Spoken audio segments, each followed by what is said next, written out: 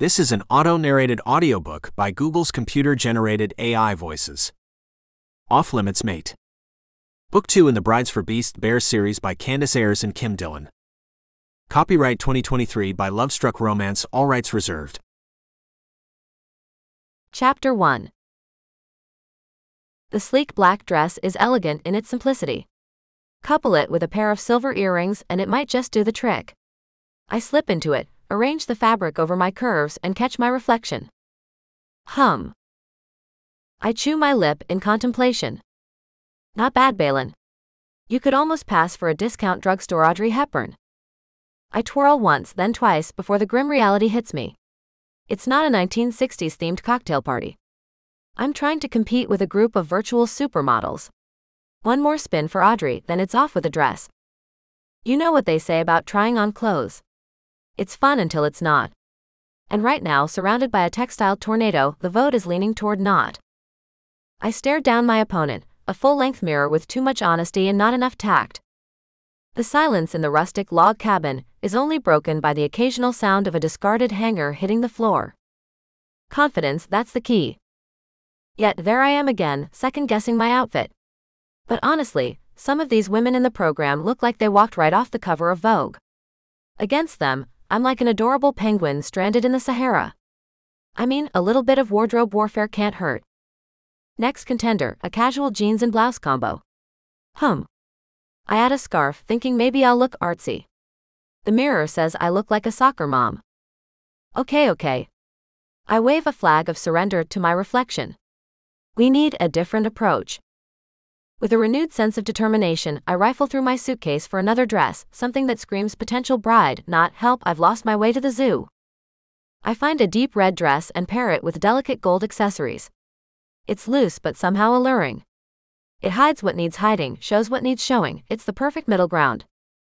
Except I catch my reflection again, and there's a niggling doubt at the back of my mind. Am I too? My gaze drops to my midsection. Fat. Nope, don't go there, Balin. But seriously, here I am like some desperate, chubby Cinderella, frantically hoping to land myself a hubby before the clock strikes midnight. It's a crazy plan. Marrying a stranger and, well, consummating said marriage as soon as possible. No, not the best of ideas, but sometimes the best ideas are just that, ideas. This is survival. A tendril of guilt slithers through me. If I'm successful, this won't be fair to the guy. If you're successful, I say to my mirror self. That's a big if. But succeed I must. Because a girl's gotta do what a girl's gotta do. Fair or unfair, right? I take one final look, smoothing out the fabric of the red dress over my hips, tilting my head in contemplation. Yes, this is it. This dress and I, we're about to take the BFB grooms by storm. I lock eyes with my reflection, but what I see looking back is not confidence, it's worry and unease. Forget him. He didn't deserve you, and he can't touch you if he can't find you. A sigh escapes me as I think about L.A. The city of angels, where I fell from grace. I've got nothing left there, no job, no second chances, nothing. But what I long for isn't a city of angels, it's stability and safety. A place to call home. I let out a breath I hadn't realized I'd been holding. I've got to believe that everything is going to work out. Hopes high, I step out of the cabin. This is it. Let's do this, Balin. Let's go find a husband. Chapter 2. I've died and gone to heaven. Waylon slaps a hand on my shoulder as we enter the cocktail party. I don't disagree. My dream of having a marriage like my parents have has always been elusive. Now with this BFB program, my dream is finally within reach. This place. My gaze roves over the veritable ocean of human femininity at the cocktail party. A feast for the eyes. Hernan follows my gaze. Oh, more than the eyes, my friend. More than the eyes. Lake looks overwhelmed. How are we ever going to choose? My eyes land on an ebony goddess, towering above a curvaceous blonde next to a pair of large-busted identical twins. I have no idea. Well, gentlemen, Silas urges. time to mingle. I can't help but grin as I beeline it to the tall, dark-skinned woman whose dress clings to her like a second skin. Hello. I must say, I begin, eyeing the gorgeous group of women, I'm a little overwhelmed by all the beauty here. Corny, but what the hell? The women outnumber the men 3-1 tonight. I can afford to be corny. The blonde giggles. Her hand lightly touches my arm. Oh, we can't have that. Her touch is pleasant, and I find myself mirroring her grin. What do you suggest then? A look of mock seriousness crosses her face. We could take turns. Her suggestion causes a burst of laughter to ripple through the group. The twins exchange a glance before chiming in unison. Or we could share. The tall woman shakes her head, her demeanor sultry and seductive. Ladies, let's not be greedy. This is like being in the middle of a game of tug-of-war where I'm the rope. And quite honestly, it's an awesome place to be. Yes, ladies, no need to squabble. There's plenty of me to go around. The blonde bursts into giggles, her fingers dancing over my arm like she's playing the piano. You're quite the charmer, aren't you? I flash her my most charming grin. Just trying to keep up with you, darlin'. If I get any cheesier, I might turn into a block of cheddar. The twins, on the other hand, are working as a coordinated unit, bouncing back and forth like a well-played tennis match. We could. One starts, then glances at her sister. Show you the time of your life. The other finishes, both their eyes twinkling mischievously. As their laughter fills the air, my gaze travels to the towering beauty, still a good 5 or so inches shorter than me. She carries herself with an abundance of poise and confidence, and arches a brow before a wicked smile crosses her face. I'm not the sharing type. My God, this evening is turning out to be the highlight reel of my existence. These ladies are like bees to honey, fawning, giggling, blushing. It's payback for all those dry years. It has to be. I've been with women, we all have, but only on the rare occasion we travel to human cities and towns. And when we do, we don't stay long. It's always been frowned upon to fraternize with humans. Which is why this BFB program is a dream come true. One of the twins, I'm having a hard time telling them apart, whispers something in my ear that would make even a seasoned sex worker blush. Careful, I warn with a grin, I might just take you up on that. The blonde, bless her heart, is keeping up the pace. You're not like other men. She purrs, tracing the edge of my collar with her finger. I'm one of a kind, sweetheart. I wink at her. The tall beauty remains more aloof, but her eyes hold an unmistakable come hither message. As I weave my way through flirty comments and seductive glances, a thought worms its way into my head. What if I want to have my cake and eat it too? I love the thought of the marriage thing, just not the one-woman part. Maybe I could start a harem. The idea lodges itself in my brain. The more I look at these women, a smorgasbord of strong, beautiful, unique femininity, I wonder, why choose? My eyes dance over the crowd, and what they land on is a sight to behold. She's the most beautiful woman I have ever seen. It's as if someone suddenly pulls the plug on a chatty, giggly, flirty soundtrack, and everything around me dims to a hushed whisper. Wow. She's standing in the corner next to another woman, a drink in her hand and a far-off look in her eye. She doesn't notice me. There's an ethereal beauty about her, like a work of art, a beautiful painting or a magnificent landscape, something so captivating you can't help but stare at it. Her hair is chestnut, her eyes are hazel, and while the other women in the room are all attractive, this woman is a level above. She's exquisite in a way that makes my heart trip over itself. My bear comes to life, pawing my insides and sniffing the air. She's the one. Look at me. Come on, look at me. She doesn't notice me, but her friend does. I want to go over there, but my whole body is frozen. I'm obsessed. She has to be mine. I have to make that woman mine. One of the twins tugs at my arm, saying something about a dance. Yeah. Sure. Dance. Go ahead, I mumble, my gaze never leaving the enchanting vision in the corner. The blonde attempts to rekindle my attention by batting her lashes, leaning closer and pouting. Xandros, you're not listening to me. Aha, is all I manage, still entranced by the captivating woman. It's like a punch to the gut, a shock to the system, a taser to the genitals. This sudden gravitational pull is unfamiliar and frighteningly intense. Every logical thought, every fleeting consideration about harems fades to oblivion. I see only her. Chapter 3. Never in my life have I felt so out of place. Handsome men strut through the venue like gods walking the earth, Adonis specimens, all chiseled jaws and bulging muscles. The women swarming them like flies on shit are equally as beautiful. It's like I accidentally walked into a model convention. And here I am, the awkward piece of celery in an otherwise gourmet spread. Surely there's a catch. What would men like these be doing in an arranged marriage program? Are they secret serial killers? I hope not, but beggars can't be choosers. Pulling myself together, I scan the room for someone who doesn't look like they walked off the cover of a romance novel, and see a woman standing alone in a corner.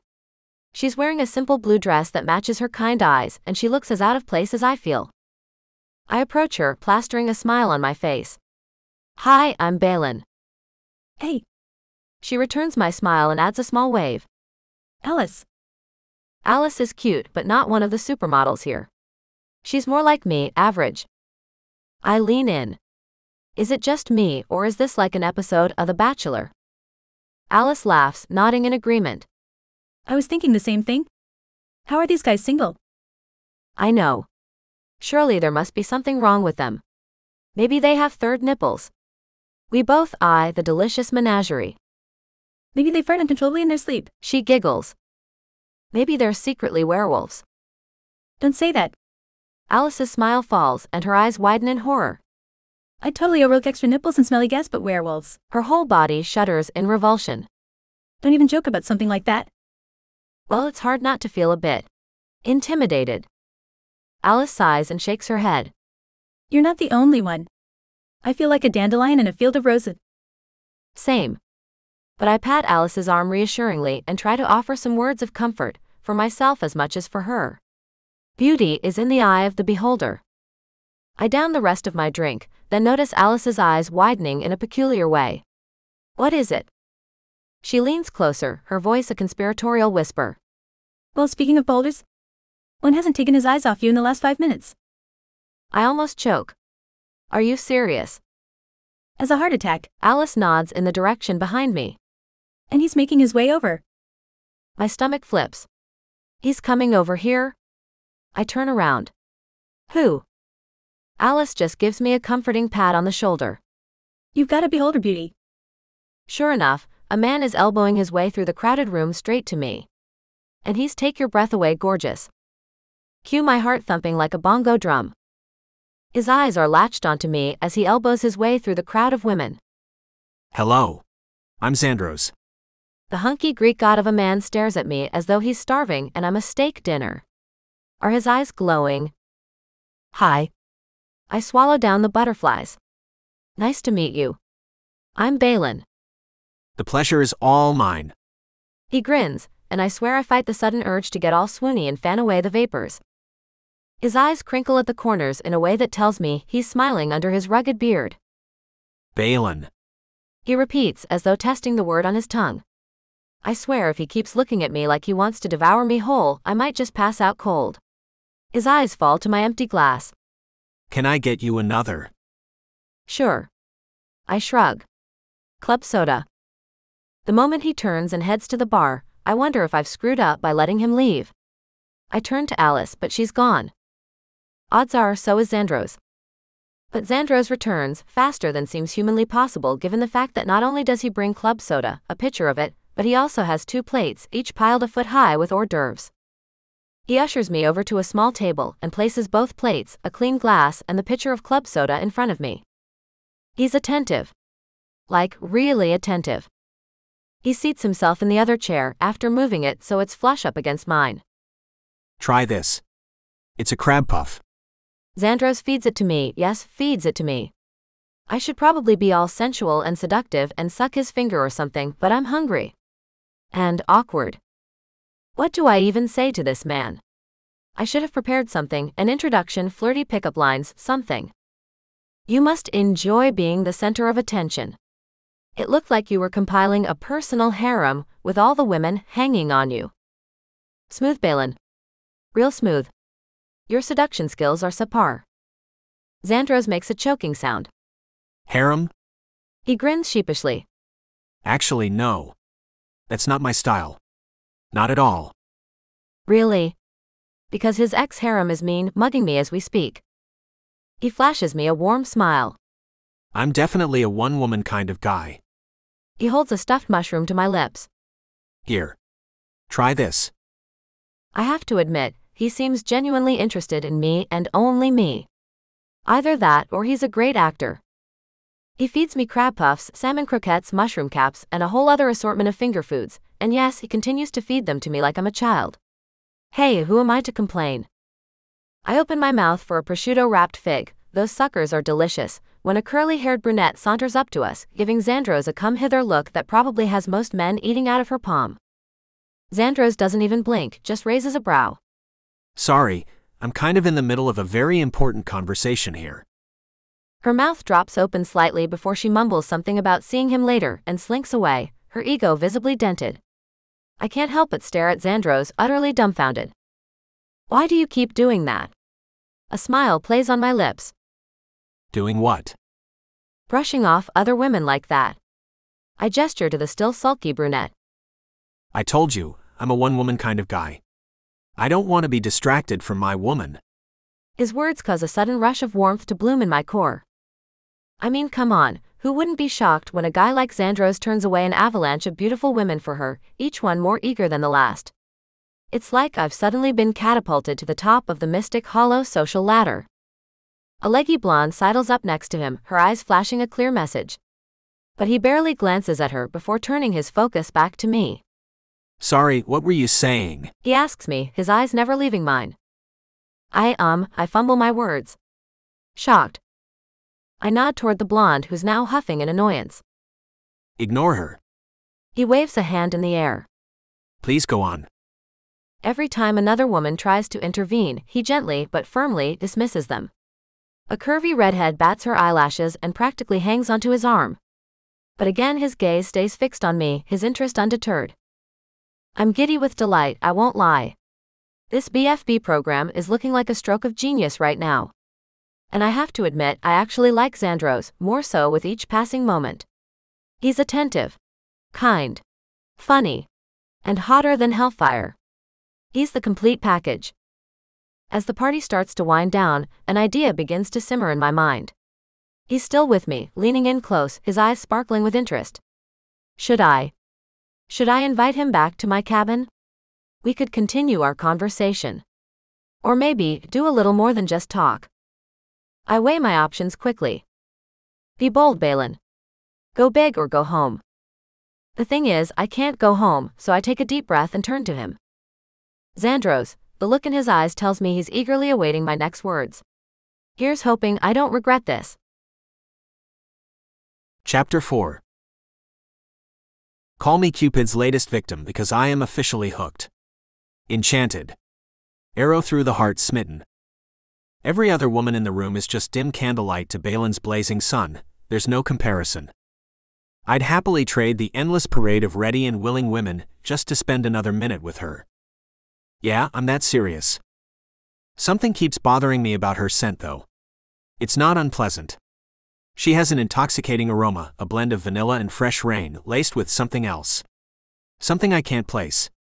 There's this faint, almost untraceable undertone. Or maybe not. Perfumes, especially the strong heady ones, sting and burn shifter nostrils, and the fragrances wafting off the women here tonight are doing a number on my nose. I'm going to suggest the BFB bans synthetic fragrances. Opt for something natural. Lavender, maybe. So, Balin asks around bites of jumbo shrimp. I have a question. I'm curious about something. Go ahead, ask me anything. Why are you in the BFB program? I mean, none of these guys tonight look like they should be hard up for women, and you could have any woman you want. Why an arranged marriage? I know you and the other women toured the town this morning.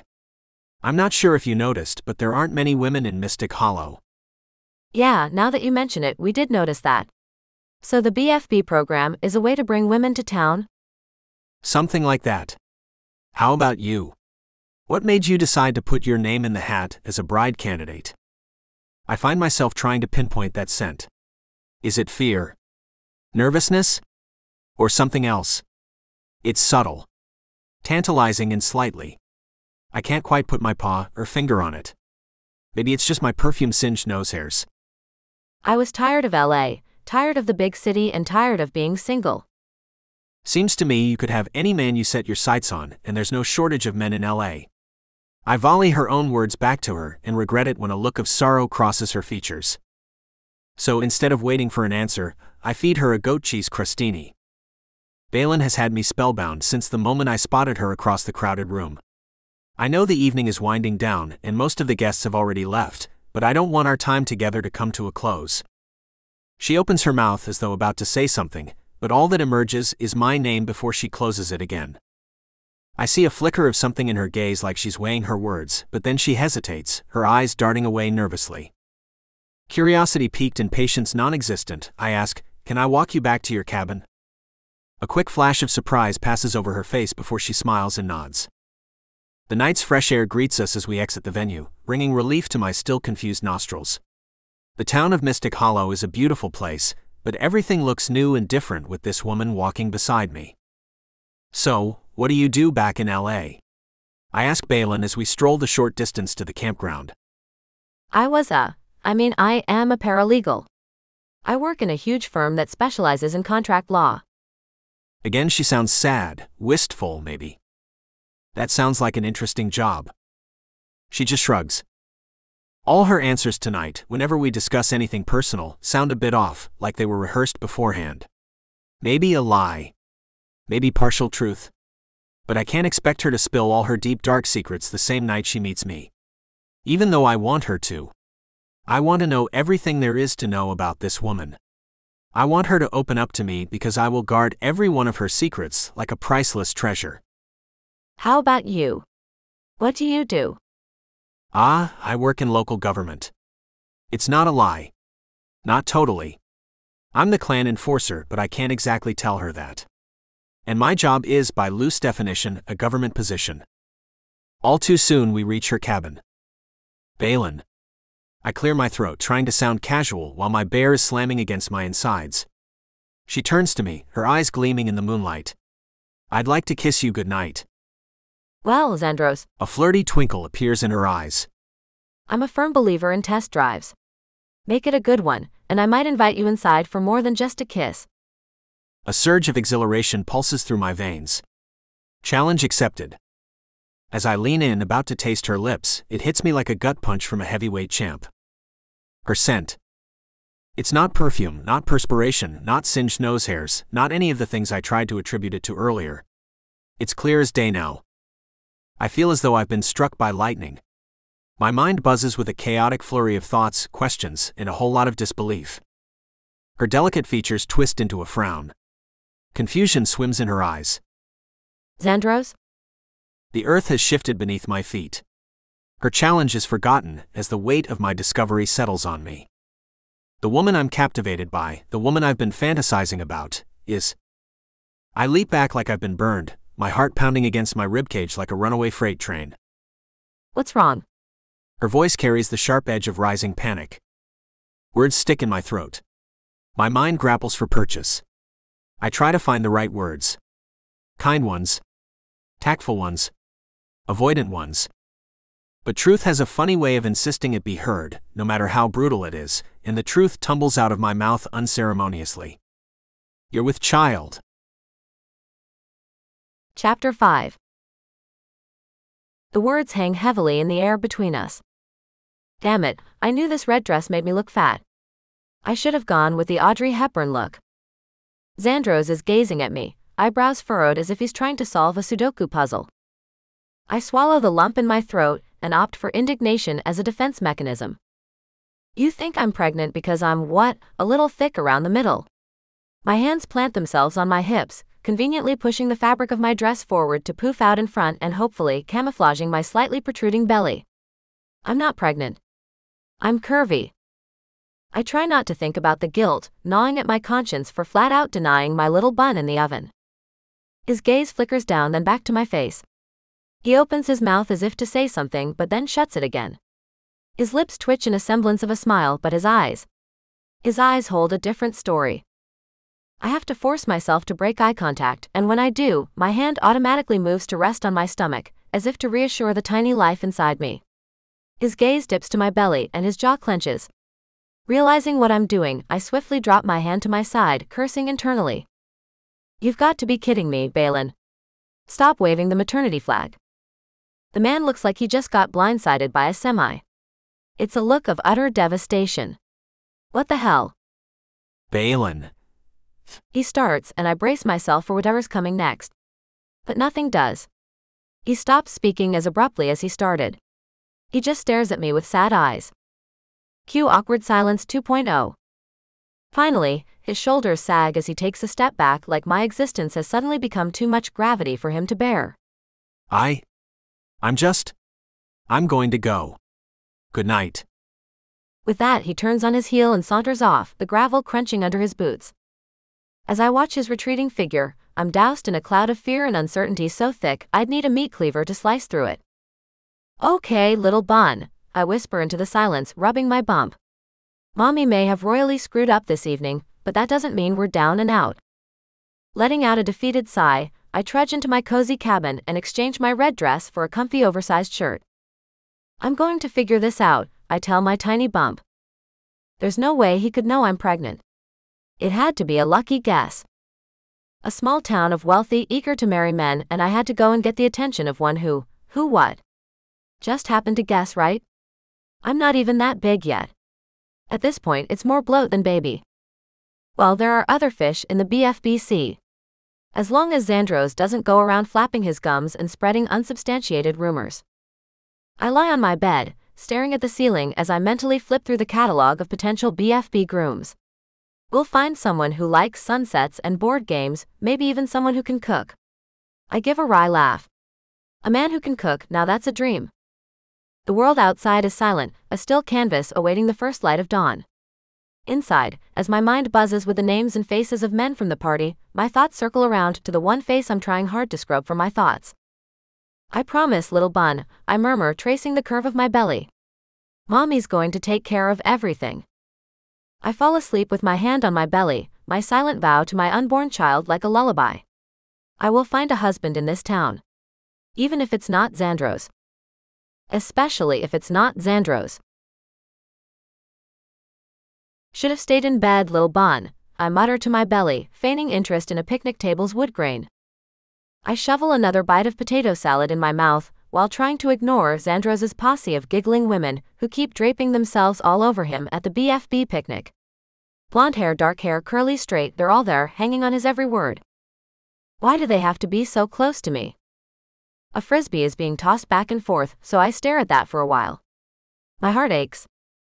Holly giggles at something Xandros says, her laugh echoing across the clearing. I roll my eyes. Sounds like a hyena on helium, I grumble. Ducking my head, I slide my gaze over to them. Xandros isn't watching Holly. He's watching me.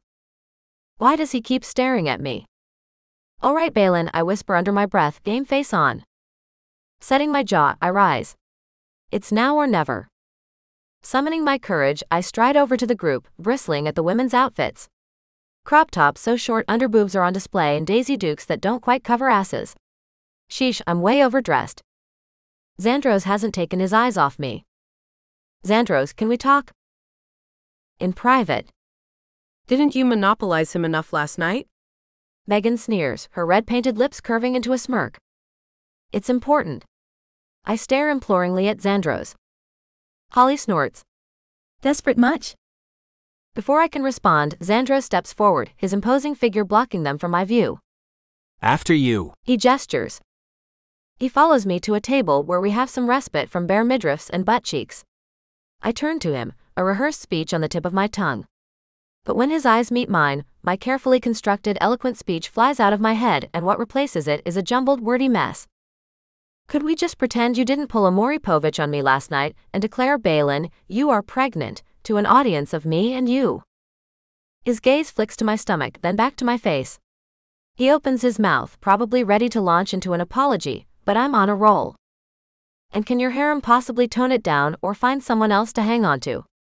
I throw a thumb over my shoulder at the giggling group. Their fake laughter is giving me a headache.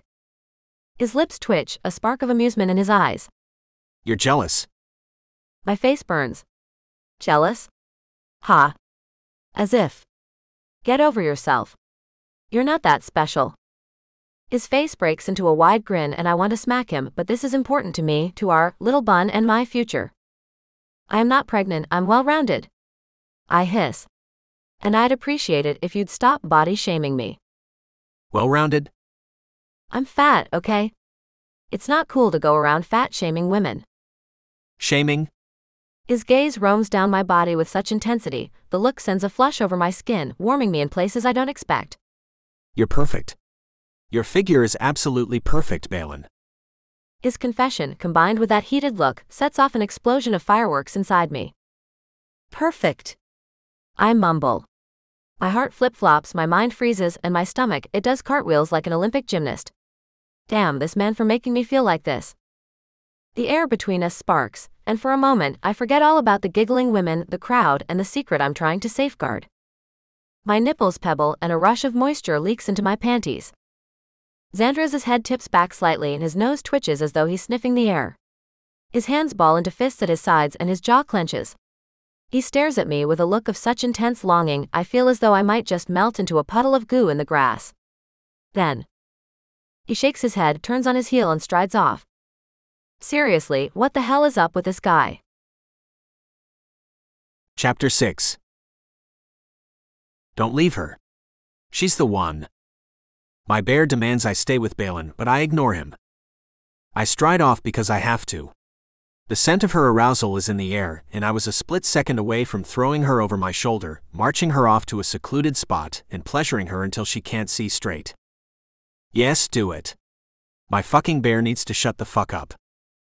The best thing I can do for Balin and her unborn baby is to leave them alone. My mind is spinning. I'm not sure what to make of all this. I don't return to the women I was talking to earlier. Holly waves at me, a bright smile on her face. She's got legs for days, but she can't hold a candle to Balin. None of them can. I sink into a chair at the picnic area, alone, to contemplate fate's morbid sense of humor. A cluster of women chatter animatedly as they approach, but I send them a look so vicious they veer off in another direction. You need to find yourself another woman. Get over her, I mutter under my breath, trying to put on a smile. My bear adamantly rejects the notion, and I don't really blame him. Leaning back in my solitary chair, I stare at the sky. She's supposed to be with her mate, her baby's father. I can't interfere with that. Damn these human complications, I grumble, rubbing my temples.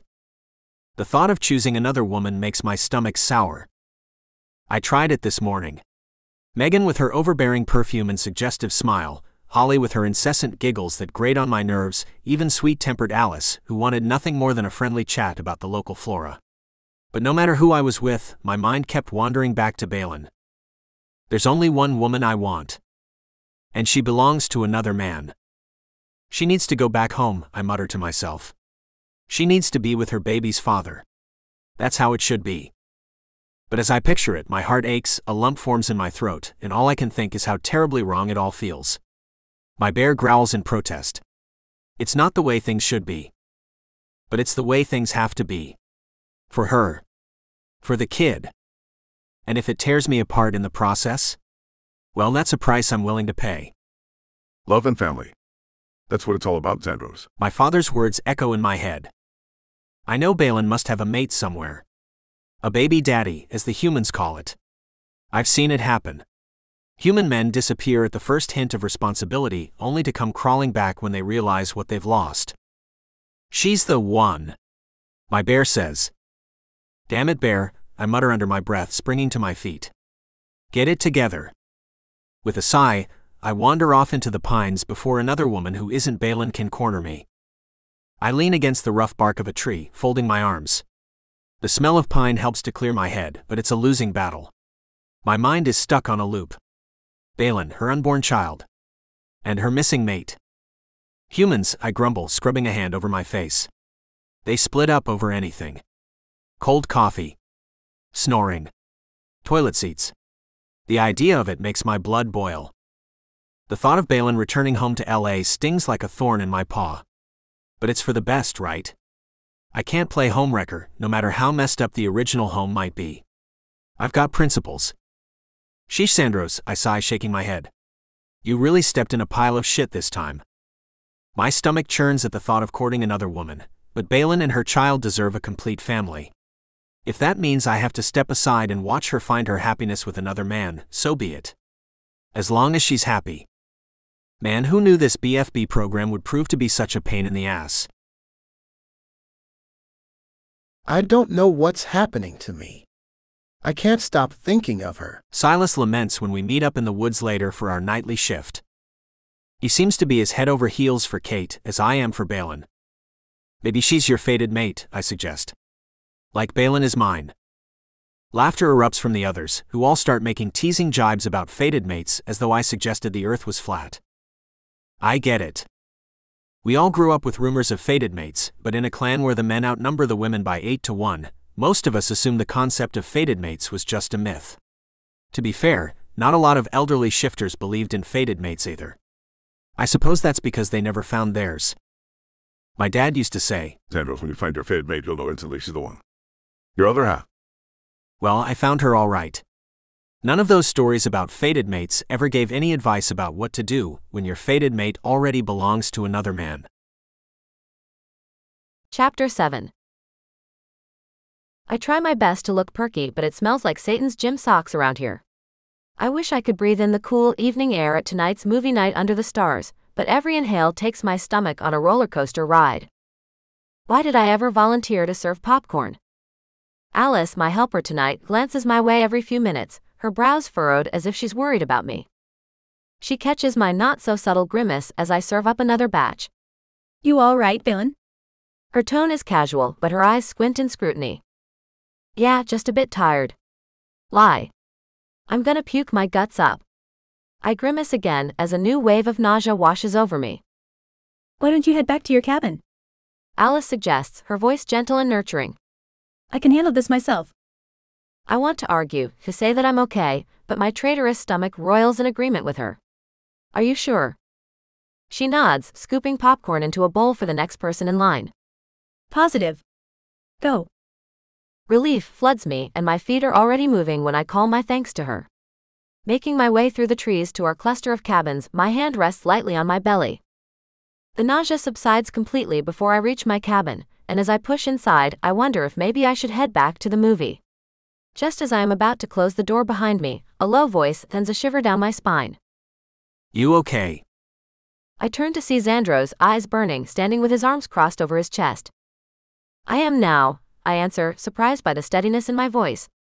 He looks ready to devour me, and why does that make my salivary glands kick into overdrive? He watches me as though he's waiting for, I don't know, something. His eyes lock on me with such intensity, my heart flutters and my stomach clenches, this time with a needy anticipation. His dark hair is mussed like he's been running his fingers through it, and the corner of his mouth is turned up in a devilish half-smile. My cheeks are on fire. My chest is heaving. He truly is an Adonis. A gorgeous specimen of male magnificence. Do you work out? You must, because you are sculpted magnificence. Shut up, Balin. Stop babbling like an idiot. His eyes are glowing like a nightlight. Odd, but whatever, even that's sexy. I shouldn't do this. I should put a stop to it right now. He's rude and a fat shamer. Then I remember him saying, You're perfect. Your figure is absolutely perfect, Balin. Okay, maybe he's not a fat shamer. Finally, I raise an eyebrow at him. Are you coming in? I ask. My pulse racing. He doesn't say a word, just bounds up the stairs and grips my waist in his large hands. The moment he touches me, as soon as he makes contact, a sizzle zings through my body straight to my girly bits. He lets out a groan. When he drags me against the hard planes of his body, a searing heat races through me.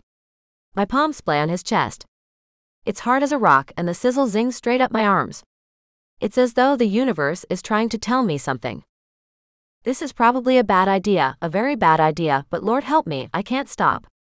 The pregnancy hormones are making me a total hussy. The way he touches me, holds me with such confidence, makes me want to hand over total control to him. It's been so long since I felt good. Even with Darren. Don't go there, Balin, don't think about that asshole. Xandros drags his hand up my stomach, drawing the hem of my tank top along with it. His fingertips brush my bare skin as he slides it up my torso. A quiver of anticipation shoots through me. No man has ever touched me like he does, with such reverence. This is what I've been missing. This respect, this admiration. He touches me as though I'm something to be cherished, and tears momentarily form in my eyes. A shaky breath leaves my lungs when his mouth captures mine. His tongue pushes past my lips, and he tastes like warm, cozy nights in front of a fireplace and a hint of spearmint. My hands slide up his chest and wrap around his neck. The moment I laid eyes on this man, I wanted him. All of the men in the program are gorgeous, but there's something extra special about Xandros. Something that draws me to him like an invisible lasso. He's an escape from the bad memories, is all. But I don't think that is true, not completely. With each stroke of his tongue, I fall a little harder. My tongue tangles with his, and a rumbly growl comes from somewhere deep in his chest. The sound sends a surge of moisture to my core. His erection grinds into my belly and oh my. His kiss is wild, passionate, and untamed. Each time he changes the angle of his head, a moan escapes my lips. Then, without warning and without breaking our kiss, he scoops me into his arms and carries me across the room to the bed. He must not need to use his eyes because even in the darkened room, he doesn't trip, he doesn't stumble. He lays me carefully on the bed like I'm made of glass. I kind of assume he's going to continue treating me with kid gloves, so I'm surprised when he grabs the waistband of my shorts and panties and in one none too gentle move yanks them down my legs and tosses them across the room. He's on me in seconds. As he lies next to me, fully clothed, his big thick erection digs into my thigh and his hands are everywhere. Oh, he likes to take charge. I don't hate that. I don't hate that at all. He's mine. What? Where'd that thought come from? He trails kisses over my jawbone and clamps his teeth onto my sensitive earlobe. He smells like the outdoors. Like the pine forest-dotted mountains and something wild and animalistic. He kisses down my neck and collarbone and his mouth latches onto my breast, sucking hard. Oh, yes. As he laves my other nipple, his fingers swipe over my drenched folds and I rock my hips to meet him. Nice and wet. He whispers as he pushes a finger into me. That's my good girl. My back arches off the mattress when he slides his body down and tongues my clit while his finger works its way slowly in and out of me. Holy mother of, he knows how to play my body like a symphony. I'm on fire. He adds a second finger and each stroke in and out seems to hit all the right nerve endings. His beard scratches the soft skin of my thighs as he eats me, but I love it. I'm lost. I'm completely lost to this man. My hands thread through his hair and I buck against his mouth, moaning to the rhythm he sets. His tongue swirls my clit and his fingers work me harder, faster as I rock my hips to meet his thrusts. I'm on the verge of coming. Right on the edge. That's my girl. Come for me. And I do. I come so hard I see stars. The room spins and I think I'm screaming. I hear his gruff voice say, "Fuck, you're beautiful." My pulse thunders in my ear as the waves of my orgasm crash over me. It seems to last for ages. I've never come so hard in my entire life. As I float down from my euphoria, my eyes remain closed and my lungs struggle for breath. Then I hear the door click. Shakily, I rise up on my elbows and look around. I don't see Xandros. The room is empty. What just happened? Chapter 8.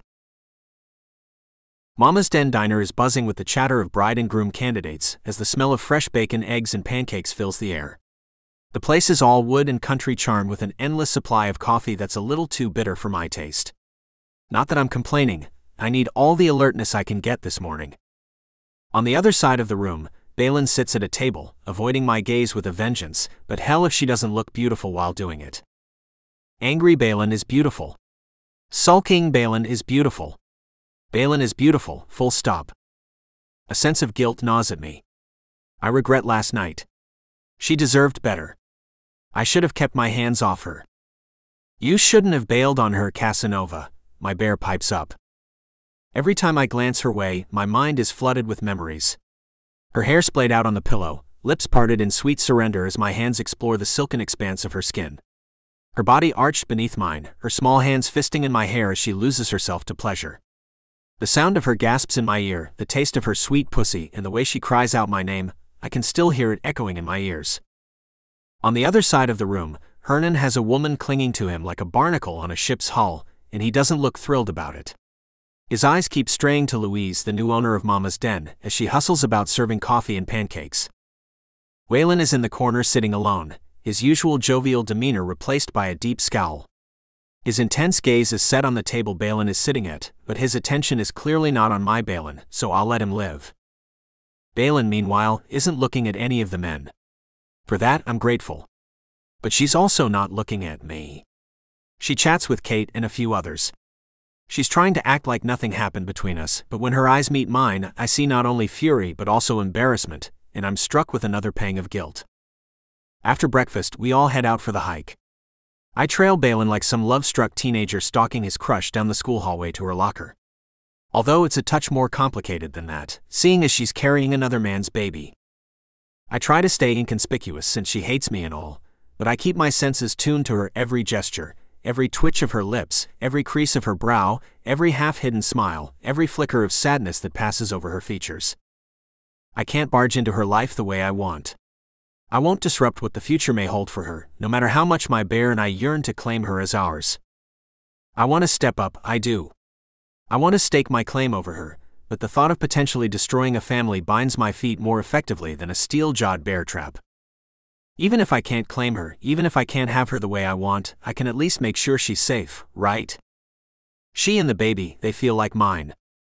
I know that sounds messed up, but on this point, my bear and I are finally in agreement on something. My blood turns cold as my thoughts suddenly take a darker turn. What if this baby daddy isn't Mr. Nice Guy? I've heard tales of human men who mistreat their women. Shifters don't have a concept of domestic violence. We treat our mates like queens because that's what they are to us, and with our shortage of females, those who are blessed with a wife, a mate, are just that, blessed. But humans, they can be different altogether. The mere thought of Balin in such a predicament makes my inner bear snarl. Perhaps I should have asked her about her situation. Perhaps you should have claimed her as ours. Shut the fuck up, bear. As the group moves ahead, the gap between Balin and the rest of the hikers grows. Subtly, I adjust my pace to match hers, still maneuvering to stay out of her line of sight. I keep my gaze fixed on her, monitoring her every move. There's a listlessness to her movements, a weariness that seems to permeate her very bones. Stomach churning, I watch as Balin slows even further, dropping farther behind the group. With each step she's shrinking in on herself, her strength fading, and my heart lurches. When the terrain levels out and Balin stumbles, a tiny squeak escapes her lips. And there it is, the trigger that unleashes the floodgates of my protective instincts. I dart from my hiding spot, but a prickling sensation stops me dead in my tracks. Wait. She's already upset with me, and hell, I can't blame her. Before I can wrestle my conflicting urges, to keep my distance or to come forward and offer her an arm to hold onto, she turns around, her gaze meeting mine with a sharp, furious intensity. She's pissed. What the hell, Xandros? She points an accusatory finger my way. Are you following me? I flash her a grin. Just honing my ninja skills. I can't take my eyes off her. My bear is demanding, roaring and gnashing its teeth for me to take her in my arms. Enough with the jokes. Balin's voice wobbles, just a touch, but enough to have my heart pounding louder than a jackhammer. My focus is dialed into Balin so intently I can count each beat of her pulse. A low growl rumbles in my chest as she opens her mouth to say something else, but her words die as her face goes pale. Her breath emerges shallow and rapid. A wave of panic crashes over me. I bolt toward her, my heart pounding in sync with the frantic rhythm of my boots against the earth. Her eyelashes flutter and I skid to a stop, catching her in my arms just as her knees buckle and her eyes roll back in her head. Chapter 9. It feels like 50-pound weights are attached to my eyelashes. Why in the world do I feel like I've just gone a few rounds with a cement truck? I can hear voices, a deep baritone that sounds like Xandros and another voice from a woman I don't recognize. Hers is high-pitched, with an almost chipper tone that wouldn't sound out of place at a church picnic. I told you, Xandros, my specialty is bear shifter births. I'm not used to dealing with human pregnancies. Bear shifter births? What? Am I on a sci-fi movie set? The closest human hospital is 2 hours away. I can practically hear Xandros' worry radiating off him. Something wrenches in my chest. She's not going to die, right? Die? Heavens no. Don't worry. The woman laughs. She sounds a touch too familiar with Xandros for my liking. Her vitals are good. She just had too much sun. Humans are so fragile. Did she just call me fragile? Wait, humans? That's it. Enough eavesdropping. I struggle to sit up, but it feels like my body is made of lead, so I just crack my eyelids instead and squint at the unfamiliar woman hunched over me. She's wearing blue scrubs with a quirky pin that says Shift Happens, and a badge clipped to her shirt that reads, Dr. Miriam. Hey there. Dr. Miriam greets me with a friendly wink. She sounds way too chipper for someone who has just been arguing about my potentially life-threatening condition. Hey. I give her a crooked smile. How are you feeling? Well, Doc, right now I'm feeling like the little metal ball in a pinball machine. Peachy. She smiles and nods. Meanwhile, Xandros lingers in the doorway. I see relief wash over his face, but it's quickly replaced by a stoic expression. Well, aren't we the master of emotional hide-and-seek? I narrow my eyes at Dr. Miriam. Did you say something about bears? Dr. Miriam's eyes widen. No, I don't think so. You must be confused. She pats my arm. You'll be fine though. Just a touch too much exertion in the hot sun. Sure, Doc, sure. Anyway. She drops her gaze to the medical bag she has clutched in her hand. You should rest, drink plenty of fluids, and supplement with electrolytes. The pregnancy looks good. Just stay off your feet for the next 24 hours, okay? After that, you can resume normal activities. Yeah, I mumble. Thank you, Miriam. Xandros walks the doctor to the door. Well, the cat's out of the bag now. As soon as the door clicks shut, I turn my face into the pillow, a flood of embarrassment washing over me. Xandros knows I lied. His dark eyes fill with something I can't quite place. How are you feeling? His voice is soft and caring. It's almost like he's genuinely worried about me. Is that possible? After I lied to him. I've had better days, I quip, trying to lighten the mood. Maybe I should apologize for lying to him. But really, is it any of his business? Of course it's his business, Balin. You were planning to marry him and pawn off someone else's kid as his. You should be ashamed of yourself. Sorry, I mumble. He looks taken aback. For what? Oh, where do I start? I lied. How did you figure it out, though? His only response is silence, which, to be honest, is not as comforting as one would hope. I summon the strength to attempt to swing my legs off the side of the bed and sit up. What the hell do you think you're doing? Xandros' expression is thunderous. I shoot him a quizzical look. Do I need to spell it out? Having failed the first time, I make a second attempt to hoist myself up. I'm trying to get up. Oh no, you're not. He practically growls as he plants his hands firmly on his hips. The doctor said to stay off your feet for 24 hours. For a moment, I'm stunned silent by his unexpected outburst. Then I'm annoyed. The nerve of this guy. Yet my irritation is soon tinged with a strange relief. It's been a while since anyone's shown concern for me, and it's surprisingly comforting. But comfort or not, I've got my pride. And his disappearing act last night, while I was still naked and spread eagle on this very bed, put a big dent in it. Well, aren't you a regular Prince Charming? I snap. But last I checked, this is my cabin. You don't get to decide what I do here. His eyebrows shoot up, clearly not expecting my fiery response. With a grunt, I start to swing my legs off the side of the bed again, only to find a wall of Greek god-like physique blocking my path. Oh no, you don't. Xandros' deep voice booms through the cabin, and I fall back onto my pillows. You're not the boss of me. Mature, Balin, real mature. What are you, 7? He lets out a grunt of frustration. Why are you even here, Xandros? I snap, my defenses bristling despite the odd flutter in my heart at his concern. You don't need to play the knight in shining armor. A memory rushes into my head of me yelling at him out on the ridge, then of him lunging forward to catch me before everything went black. Way to go, Balin, he did play knight in shining armor for you today. His eyes narrow at my tone, and I deflate a bit. I'm not usually this rude. Maybe it's the pregnancy hormones. That, or the fact that last night he ate your pussy like a starving man 1 minute and ran like you were contagious the next. Xandros looks uncharacteristically contrite. Suddenly I can't stand this push-pull between us. I'm tired. I need a nap. I appreciate the concern, but there's no need for you to stick around. There's a beat of silence, and for a moment, I think he's going to ignore me and sit in the chair beside my bed. Let me rephrase that, I say. Get the hell out. He looks as though he's going to argue. Instead, he nods stiffly, turns toward the door, and leaves me alone with my whirling thoughts and my acid tongue. Chapter 10. There was a report of another wolf sighting near town again today, I informed Silas and the other officers. We're gathered in our Alpha's office to discuss our recent wolf shifter dilemma. I don't know what the fuck is with these wolves infringing on our territory, but with the BFB program in full swing, the timing couldn't be worse. We may not be at war with the neighboring wolf pack, but our clan and theirs have been rivals for generations. The peace is kept by sticking to our own territories. This breach could be considered an act of war, although I doubt any of us are keen to retaliate rashly. Silas rubs his forehead. We can't take any chances, especially not with human females in town. True, they're vulnerable. Lake agrees. We have to protect the females. We agree to stay alert for any suspicious activity, and as the others vacate our Alpha's office, I linger. You got something on your mind, Xandros?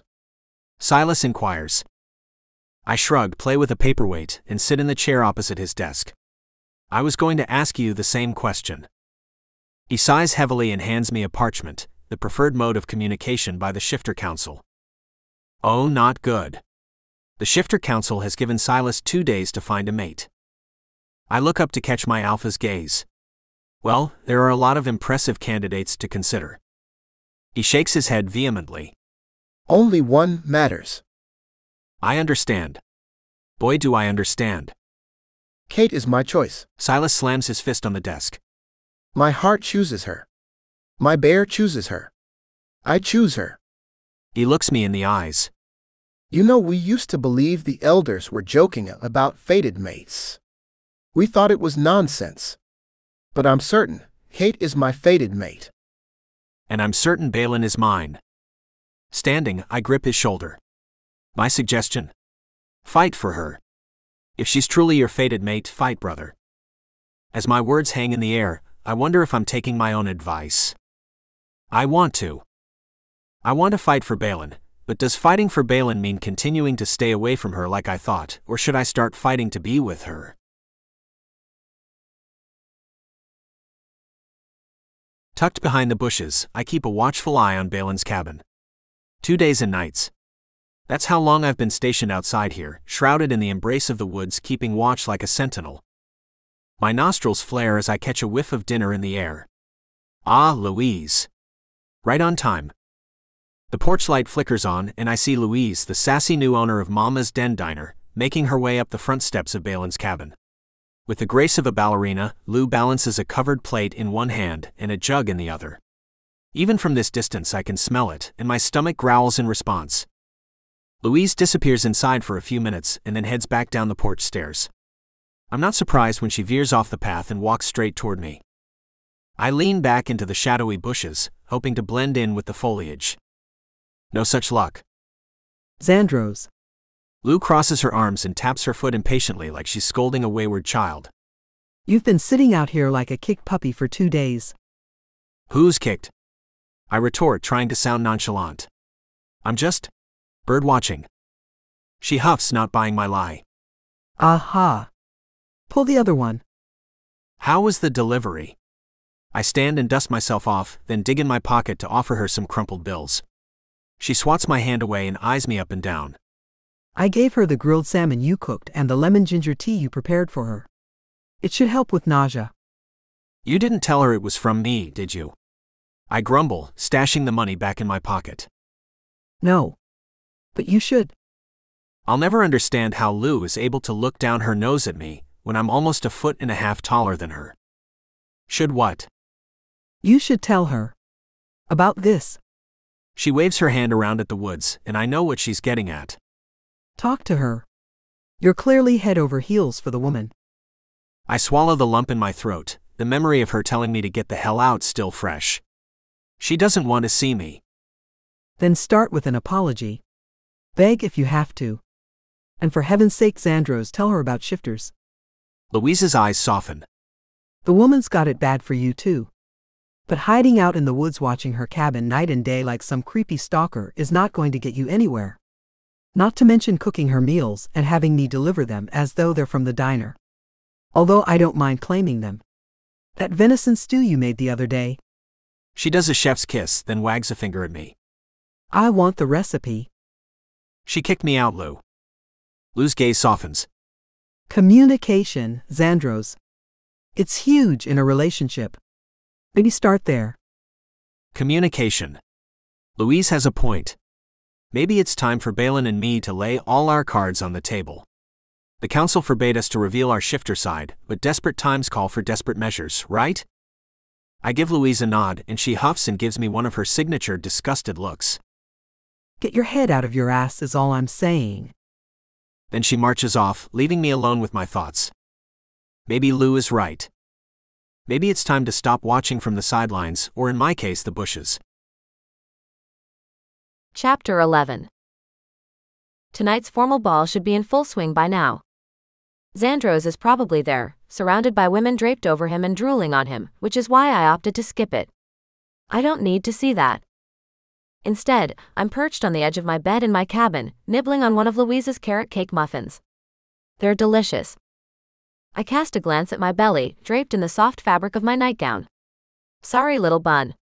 I lay a hand gently on my tiny bump. Mommy's still trying to get her act together. It may take a bit more time. Truth is, Mommy is failing miserably. Just as I'm about to launch into a round of self-berating, there's a knock at my door and I startle. Could it be Zandros? No, of course not. Don't be ridiculous. I swing open the door to reveal Kate, the BFB coordinator. She doesn't look so good. Her face is pale, her eyes are slightly red-rimmed, and her hands have a faint tremble. Hi, Kate. Aren't you supposed to be at the formal ball? Yes, well. Kate huffs out a breath. I left. She doesn't offer any more of an explanation, so I don't ask. Then Kate's expression becomes apologetic. Sorry for barging in on you like this, but I need a place to hang out. I'm headed back to the city, but my taxi won't be here for a few hours yet. Do you mind some company? I wave her in, the prospect of company suddenly appealing. I have another favor to ask. Kate settles herself on the couch. Her voice is hesitant. I've been, called away. And I was hoping you'd be able to oversee the remaining BFB activities. I blink at her. As in, you want me to take charge? Everything's organized to a T, right down to the last detail, I promise. Well, I say after a long pause. Let's see what you've got planned. She hands me a folder, which I open to find meticulously laid out plans for the rest of the activities. Kate springs up and begins walking around the cabin as I scan the folder's contents. Easy peasy. Hey, if I can handle all the crap Darren threw at me, I can handle overseeing a few more pre-planned events. Kate's practically vibrating with tension as she paces my cabin's tiny floor space, and there's a worried look in her eyes. Kate, I don't mean to pry, but what are you running away from? I blurt out before I can stop myself. Kate freezes and then laughs nervously, shaking her head. Not running exactly. More like recalibrating. Oh, recalibrating. As though that's not a fancy word for running like hell. I ought to know. Kate grins at me, then sobers. I just need a bit of city noise to clear my head, you know? Oh, do I ever. I think of the concrete jungle I left behind. The one I can never return to. Kate gives me a sympathetic look. I guess misery loves company. Just as we're bonding over our newly discovered common ground, there's a thunderous banging coming from Kate's cabin. We exchange glances. And oh God, a male voice is shouting Kate's name. I'm pretty sure it's Silas. The desperate shout echoes through the quiet night, rattling my bones. Kate's face turns white, then crimson, then settles on a mortified pink. I can't go out there, she whispers. She starts to say something else when Silas's voice booms again. It's a gut punch, hearing the raw pain in his voice. I feel a sharp stab of sympathy for him, and it seems Kate does too, if the tortured look on her face is any indication. I need to go back to the city to clear my head, Kate says again, more firmly this time. I nod in understanding, though my mind is whirling. It seems that we both have man problems. As I listen to Silas's anguished cries, I can't help but think of myself, hiding away in this cabin while the man I pine for it is probably having a great time dancing with who knows how many other women at the ball. Kate, I start, brow furrowing. But the pained expression playing on her features stops me from saying more. She shakes her head and something flickers in her eyes, like maybe she has some secret she isn't sharing. But then, we all have our secrets, don't we? I nod in understanding, before glancing at my slightly swollen belly. I lied to Kate too.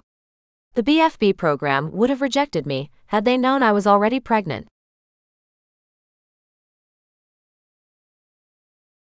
I get a weird sensation of waking up and having no idea where I am, who I am, or how long I've been out. For a second, I wonder if I'm late for the school bus to Roosevelt Elementary. I blink my eyes open to the rays of early morning sunshine that filter through my window. It's morning? I must have dozed off. Looking around, first, I notice the chair next to my bed isn't empty. Next, I notice it's not Kate who's occupying it. Sitting in it like some oversized guard dog is Xandros. I should be livid. I mean, there he is, all handsome and broody in my cabin invading my privacy, but for some reason I'm just not. It might have something to do with the torment in Kate's eyes last night, or the utter despair in Silas's voice as he called for her. Enjoy the ball? I ask, trying to sound casual. Sweep many women off their feet. He snorts, a half smile tugging at his lips. There you go with the jealousy again. I scowl at him, but he's got a point. Damn it. I didn't go. He meets my gaze with those damn glowing eyes of his. Oh. You didn't. No. I see. My mind whirls trying to process that. Why exactly are you in my cabin at the crack of dawn? I want to talk, Balin. His voice holds a note of earnestness as he leans back in his chair, muscles straining his t-shirt and crosses his arms. I think we need some honest communication, you know? Honest communication. I huff, yawn, and rub the sleep from my eyes. Fine. You start. He nods, seemingly satisfied with that answer. All right. First, how are you feeling? I shrug. Great. Good. He says, his voice a low rumble. Because you're gonna have to come outside for this, and it might be a little shocking, to say the least. Chapter 12. The forest around Balin's cabin is bathed in the soft, enchanting glow of dawn's first light. As I glance over at her, I'm as nervous as a pimply teenage boy on his first date. This is big. This is massive. My bear isn't worried at all. He can't wait to prance around and show off in front of our mate. I'm the one riddled with anxiety and dread. You're feeling okay? I asked her that 5 minutes ago, but I need something to fill this increasingly awkward silence. She gives me a funny look. You just asked me that, Xandros. I'm fine. Now what's this earth-shattering secret you've been sitting on? Right? The secret. My palms are sweaty, and the consequences of what I'm about to do weigh heavily. The Shifter Council could have my hide for breaking their code, but she's my mate. She has a right to know everything. I breathe in deeply, then let it out. Balin, I'm not entirely human. Not exactly. That certainly gets her attention. The look in her eyes is one of surprise, disbelief, a little curiosity, and a lot of skepticism. What exactly are you then? I'm a shapeshifter. Specifically, a bear shifter. Her gaze on me is intense, evaluating, and there's a spark in her eyes that wasn't there a minute ago. I like that spark. It gives me hope. Do you believe me? I barely dare to breathe. You don't look as shocked as I expected you to. She contemplates for a moment. Actually, it makes sense. I overheard you talking with Dr. Miriam, and I've been tossing around what you two said in my mind. Wait, is it just you? Is Dr. Miriam a bear shifter too? Almost everyone in Mystic Hollow is a bear shifter, I clarify, a half smile tugging at the corners of my mouth. I thought she'd run for the hills. Instead, she stands her ground, arms crossed as she tilts her head, her brows knit together in thought. Balin, I use the pads of my fingers to trace her cheekbone, the action grounding me, steadying me. Her skin is warm and flushed from excitement, and her eyes are bright. There's something else I need to tell you. It may shock you. She cocks her head to one side. Something more shocking than you being a bear. Her voice is playful and light, and it loosens the knot in my chest. Yeah. Well, maybe. A snort of laughter escapes before I can help it. Shifters have mates. Significant others. Spouses. And when a shifter claims their mate, we have this thing called a claiming mark. Claiming mark. She narrows her eyes. I can almost see the wheels turning in her head. How does that work? Well, I start, scratching at the back of my neck. The claiming mark is something shifters give their mates. With their teeth. This probably sounds like something from a horror movie to her. It's like a binding contract, if you will. Hey, she said she worked as a paralegal at a firm specializing in contract law. Her lips part slightly. It's a bite. The silence that follows is deafening. I can hear my heart pounding in my ears as I wait for her reaction, for any indication that she isn't thinking about booking a one-way ticket out of here. She chews her lower lip, a sign I've come to recognize as her mulling things over. Then she nods, more to herself than to me. And it signifies you're like what? Married? She asks, her voice barely above a whisper. That's right, I confirm. Only more. Shifters don't divorce. A claiming mark is for life. The question of whether she's ready for that hangs between us. I'll wait for her to bring it up to ask. I won't push it on her. If there's one thing I've learned about Balin, it's that she's worth the wait. And I'll wait a lifetime if I have to. Her brow furrows deeper. Her lips purse as she considers my words. Claiming mark. Sounds a little medieval. I chuckle at that. Yeah, it does sound a bit possessive, doesn't it? It's a promise. It's a bond, an affirmation of sorts. A mark that symbolizes a connection. I can see the question swirling in her eyes. When is it given? She's looking at me now, her gaze steady, unblinking. It's her courage that emboldens me. It happens when we're, close. Close. She echoes, a hint of pink spreading across her cheeks. Really close. Like? Well, when we're making love. And there it is. Out in the open. She's quiet. Processing. Her gaze flicking between my eyes. I can almost see her weighing. Deciding. She seems to have accepted everything I've told her so far with ease. So you're not going to run screaming into your cabin and lock the door. A pesky lock wouldn't keep me out, but she doesn't know that. Nope. But I might need more convincing. She raises an eyebrow in challenge. Well, at least she didn't faint again. Yet. There's no time to waste. I strip my clothes off, tossing them into a pile on the forest floor. As I strip, I tell her about shifter loyalty. Our protectiveness. Our devotion. I talk us up as a species the best I can. And then I do it. I shift. My body warps, expands, and reshapes. My senses heighten. In seconds, I'm a full-grown grizzly, towering over her as she stares in awestruck silence. I'd be lying if I said the moment after the shift isn't one of the most nerve-wracking I've ever experienced. Here I am fully in my fur, a 700-pound grizzly staring into Balin's eyes, prepared for shock. Fear. Possibly a fainting spell, who knows. What I'm not prepared for is laughter. Her eyes are practically twinkling, and her mouth is pulled into a huge grin. She throws back her head and laughs. A full-throated, joyful sound that fills the clearing. This was not what I was expecting. Then, to top it all off, she runs to me and, before I know it, throws her arms around my huge neck. Her fingers thread through my thick fur. I'm so shocked I can only stand there as she buries her face in my fur and murmurs something about how fluffy I am. You're so soft. Her touch is bold. Pure and blissful. Without hesitation. Without reservation. I realize with a heady surge of delight that she's not only accepting my bear, she's thrilled by me. So I do what any good grizzly would do. I roll on my back, inviting her to give belly scratches, which she does while still giggling.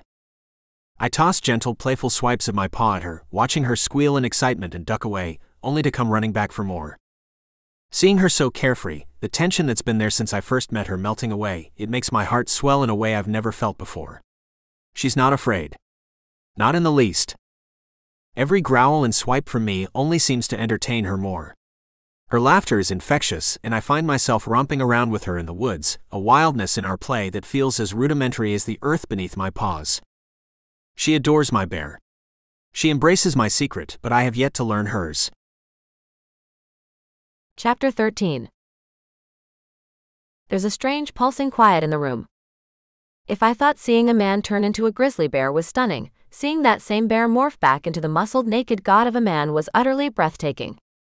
Of course he's not still naked. He's sprawled on my small sofa in the cabin, all taut muscles and hulking physique, radiating a natural raw power that sends a shiver of sheer lust through me. His probing eyes meet mine and I take a deep breath, pulling myself together. It's time for me to spill my truth. I tuck a loose strand of hair behind my ear, glancing at him, and then down at my barely there bump. I guess now it's my turn. I swallow down the lump in my throat. My baby's sperm donor. His name is Darren Douglas.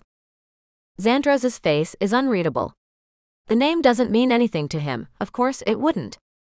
He's a lawyer, I add, as if that will make a difference. The room feels like it's closing in on me.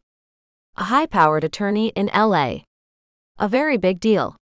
A powerful man. I squeeze my hands together, anxiety gnawing at me. Darren. Xandros repeats the name slowly, tasting it as though it's a sour lemon. And where is Darren now? Probably with his wife. I laugh, but it comes out more like a bitter snort. Or maybe he has a new mistress. Nice, Balin, way to go. Just spit it right out, no need to sugarcoat. There. I've dropped the bomb. And boy, does it land like a deafening silence after a bad joke at a party. I take a deep breath, ready to face the fallout. Xandros's face remains stoic, unreadable. Not exactly the reaction I was expecting, but then again, I've learned not to expect anything normal around Xandros. Don't judge. It's not as though I'd willingly get involved with a married man. I didn't know. I blow out a hard breath and rub my forehead. I'm not sure what that makes me, stupid. Naive. Foolish. All of the above. But in my defense, he didn't wear a wedding ring, he had no pictures of her in the office, no one at the firm ever mentioned her, and I was new on the job. And you're babbling again, Balin. Get on with it. Anyway, Darren came on strong. He wined and dined me, he made me feel like, well, that doesn't matter. Darren would love nothing more than for little Bun and me to disappear off the face of the earth. The words tumble out much harsher than I intend. I swallow audibly and seat myself gingerly on the sofa next to Xandros. When I told Darren I was pregnant, he went ballistic. That's when I found out he was married. I pause, letting the words hang in the air. He was so angry. So cruel. I'd never seen him like that before. He made threats. He told me he was going to ruin my life if I didn't abort the baby. He spread rumors about me and I lost my job. Not only that, but he blackballed me from every firm within his reach, which I learned is pretty much all of them in LA. He even had me evicted from my apartment, I suppose just to let me know how powerful he is in the city. How'd he manage that? Xandros's brow is furrowed and a muscle in his jaw ticks. He had the building condemned. I have no idea how. I guess he has influence over the city building inspectors. When I say his influence is far-reaching. I take a deep breath, watching as Xandros clenches and unclenches his teeth. His eyes, once unreadable, now flash with what I guess to be anger. And I wonder, is that anger aimed at me or Darren or both? I want to keep my baby. So when I heard of BFB and arranged marriages, I shrug, a half-hearted smile pulling at my lips. I thought maybe it was the hand of fate directing me. I thought it would be a perfect escape for me and little Bun. I thought Darren would never be able to touch me here, and I could provide a good life for my baby. I look up at Xandros then, really look at him, and he's just watching me quietly, his face still hard. I'm embarrassed to admit this, but I plan to find a husband quickly, and never tell my husband the baby wasn't his. My voice is a whisper now. I'm sorry. For trying to trick you. I feel the words squeeze my heart, my gaze flicking up to meet his, only to find him shaking his head. I was just trying to give little Bun a life where he or she would be provided for, cared for, and loved. I'm so sorry, Xandros. No. He holds up a hand, his voice as firm and solid as bedrock. Don't apologize. That throws me for a loop. I blink at him. Tears fill my eyes. But No buts. He interrupts gently. You have nothing to apologize for. You were dealt a terrible hand, and you did what you had to do. There's no shame in survival. Plus you were right on all counts. The hand of fate did guide you here, and you and the, little bun, A hint of a smile crosses his face. will be provided for, cared for, and loved. By me. If you'll have me. His words echo in the small cabin, my heart pounding so loud in my ears I can barely hear anything else. And just like that, the raging storm in my heart subsides. His words wrap around me with warm comfort, and I can't help but smile at this man bear who's stolen my heart. Yes. Yes, will have you. A hot flush hits my face as I take a deep breath. You really mean it, right? The corners of Xandro's mouth turn upward in an irresistible grin. His eyes dance with an intoxicating mix of passion and reverence that simultaneously sets my heart racing and puts my nerves at ease. Every single word, Balin. My heart throbs in my chest, threatening to burst from pure joy. About that claiming mark thing you mentioned earlier. I look up at him through my lashes, suddenly aware of the seriousness of my words. Did you mean what you said? About wanting to? I mean, do you want to? I trail off, suddenly finding it hard to meet his eyes. His grin widens into a full-fledged beaming smile. He moves closer, gently nudging my chin upward, encouraging me to look at him. I would be honored if you would wear my claiming mark. Xandro's expression transforms into a look of pure heated desire. He closes the gap between us, and in the blink of an eye, his lips are on mine. It's as though all the love, all the longing, all the desire and hope we've shared finally combusts, lighting a fiery trail that travels straight to my core. Chapter 14. Xandros kisses me fiercely. His mouth is bruising and his kiss leaves no doubt about what he wants from me. His lips, his tongue, they're possessive and claiming. His kiss is a wildfire and we both emerge gasping for air. Just when I feel I might melt into jelly, he lifts me effortlessly and carries me to the small table in the center of the room. His hands cup my ass. His body is a wall of hardened muscle. The raw primal side of Xandros roars to life.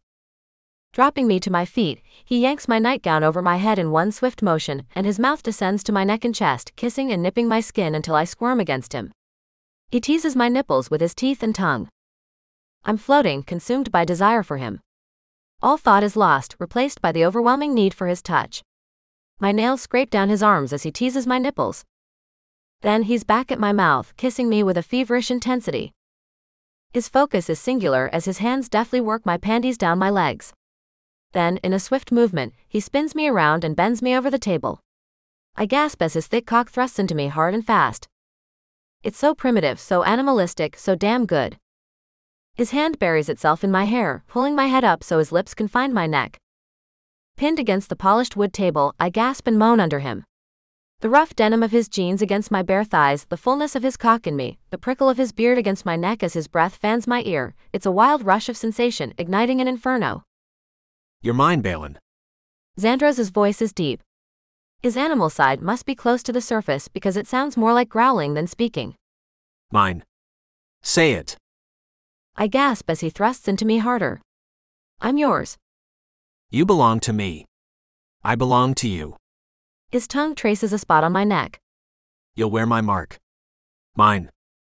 My head spins as the waves of an impending climax start to build. My body tightens, fingers clutching the edge of the tabletop as I search for something to ground me. There's no one else for you. He curls his hand around my throat and holds me in place. Say there's no one else. There's no one else. I'm yours, Xandros. Yours. I don't even recognize the breathless vixen who's moaning for Xandros. He tightens his hand on my throat for a beat, and then presses a hot kiss under my ear. And you own me, mate. I gasp just as my orgasm crashes over me. My core tightens around him until he growls and goes still. The world starts to blur around the edges, and I feel a pressure on my neck, a pinch followed by a wave of ecstasy that ripples through my body. I gasp as a new sensation, both frightening and exhilarating, overtakes me. Blinding pleasure pulses through me. It goes on and on as I feel Xandros coming with me. The only things that stop me from floating away are his arms wrapped around me.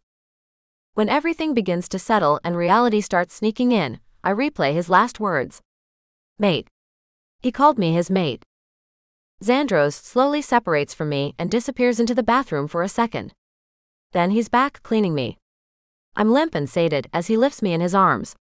My mind slowly gains traction and replays everything he said. He holds me against his chest as he carries me to the bed and lays me down. Then he curses under his breath. I'm sorry. Was I too rough? Not at all. I flash him what I'm sure is a megawatt smile. We're mates? He pulls back enough to look at me and nods. We're mates. And I feel it, deep in my bones, a connection stronger than anything I've ever known. It's as though I'm a part of him, and he is a part of me, now and forever. Chapter 15. Mikasa Sukasa, quite literally. Xandros is grinning as he motions around the room with a flourish. Welcome to our humble abode. His house. Correction, our house is so charming it's bordering on cliché. It's like a great big gingerbread house with a spacious open-plan layout, a high-beamed ceiling, and a large stone fireplace. Humble. I laugh, raising a brow as I take in the interior of the house. I'm pretty sure this is not the definition of humble. He chuckles, a warm rumbling sound that sends a pleasant shiver down my spine. Semantics. You'll get used to it. Besides, it's not a home without you in it. My heart clenches at his words, and I roll my eyes to hide the sudden blush on my cheeks.